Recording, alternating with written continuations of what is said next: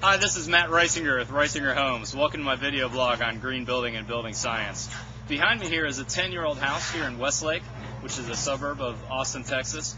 And this house, even though it's 10 years old, the owners, when they just closed on it recently within the last 30 days, called us and said, hey, this house is really an energy hog.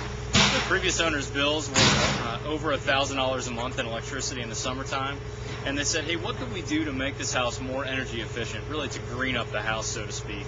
And as you can see, the house is pretty large. It's about 5,700 square feet, so it has 3 AC units, 12 tons of cooling capacity, and it's really the summertime heat that is really the most concern here in Austin.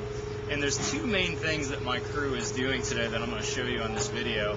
Number one is we're taking the insulation from a very traditionally insulated attic, and we're moving that insulation to my favorite type of insulation, which is spray foamed on the exterior shell of the house. So you're going to see that in a minute. And then we're also changing out the heating and cooling equipment to much more modern and very efficient equipment. And we're going to show you a little bit about that as well. In the meantime, let me show you over here. I don't think I've ever shown you on my video blog before what the spray equipment looks like. So you've seen me show spray foam. Spray foam is a 2-part component. It's a polyurethane based product, and it takes a pretty complicated setup to be able to spray it. It's not that can that you see at Home Depot for $8 a can. This is the spray rig that my insulator uses, and as you can see, it's a pretty fair amount of equipment. The white cans you see here, those white 50-gallon drums, are part B. The red cans are part A, and those have to be mixed together, and they also have to be maintained at a specific temperature. I'm not sure what that is, but it's something like 120, 130 degrees coming out. Then there's a huge compressor, obviously, back here to run the whole setup. And then there's also a couple other pieces of equipment. The guys that are spraying it are going to have a full face mask on, and they need fresh air when they're spraying. We don't want to breathe this in. And then there's a really high PSI pressure rig that everything comes together in right here. So it's a pretty expensive rig and setup. And of course, the chemical, those 55-gallon drums of the chemicals are pretty pricey, and that's really one of the main things that drives the price on spray foam being much more expensive than traditional insulation. So let's walk up to the attic now, and let me show you what's going on.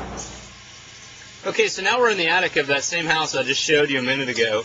And this house, as I mentioned before, is a 10-year-old home built relatively recently, and it was built by a reputable builder in town.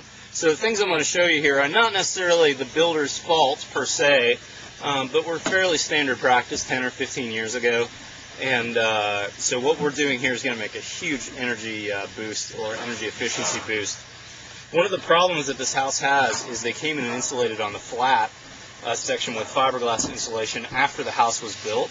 And you can see there's huge voids in the insulation. Here underneath where this AC equipment ran, the fiberglass installer just didn't have good access, and he left it out. And then one of the other big problems is you can see this insulation is just stuffed in here. There's huge gaps and voids. And also, if we pull this out here, you can literally see daylight around these boots. This is a supply boot. This is probably the exhaust fan coming out of that bathroom. And not only those areas are leaking conditioned air between the house and the attic, but all these wire penetrations, any duct runs, all those places are places where conditioned air that you spent money to air condition it is filtering right up through this attic, and it really makes for a very inefficient attic, or really you're using more cooling than you need to cool the house. So what we're doing in this house now, as you can see behind me, is he's spray foaming these cavities right up against the roof line like you've seen in my other videos. And what a huge difference this is going to make for energy efficiency on this house. That spray foam seals all the air penetrations as it expands.